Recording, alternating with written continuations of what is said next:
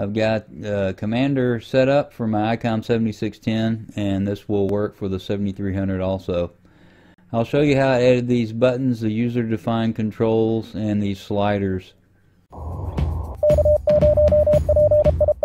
Alright, the first thing you'll need to do is download some files, and you can go to the DXLab Yahoo group and download some files there if you want, or you can go to my website. I'll put the link below. I've got a few of them here, and the buttons are under sequences, and then of course the sliders are under sliders. I'm going to click on sequences and download this first one. I'll right click on it and then go down to save link as. It'll ask me where I want to put it, and I'm putting it under the sequences, DXLab, and then Commander, and then sequences in my computer. And then I'll just click save. There's no need for me to replace it. But go through and select the ones that you want, download it to a folder, and then when you pull up DXLab Commander to activate these user-defined controls, you want to click on the config button and go down here and select this top one, and this top one just shows a few of them. The bottom one shows a lot more. I don't need that many right now, so I've selected the top, show within main window, and I can click the X here. And when you bring it up the first time, these buttons will be blank, and all you have to do is right click on a button.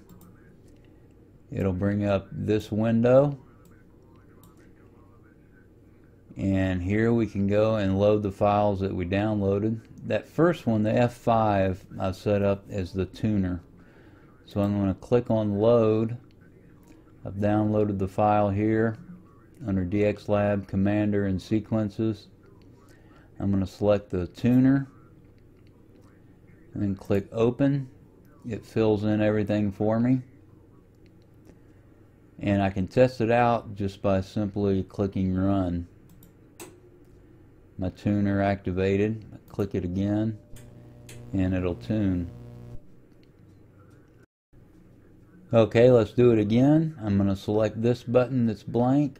I'm going to right click on it. It brings up the window, and this is going to be my tune, so I'm going to go over to load and select the tune, open. It fills in just a little bit up there at the top. I can test it, and what this one will do is just activate the tuner, and there it goes. Click the X to close it, and you can fill in the rest of the buttons if you like. The tuner turns on the tuner, and then if I change frequency and I need to tune my antenna again, then I just hit the tune button and it activates it. But the one on the left will turn it off. So right now it's off, it's in bypass mode, and I can turn it back on by selecting it. Let's take a look at the sliders.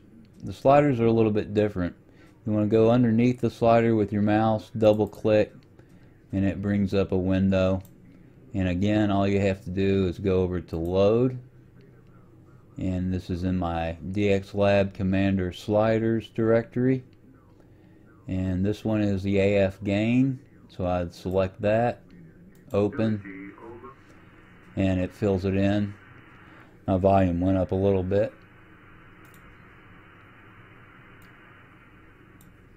Turn it back down some.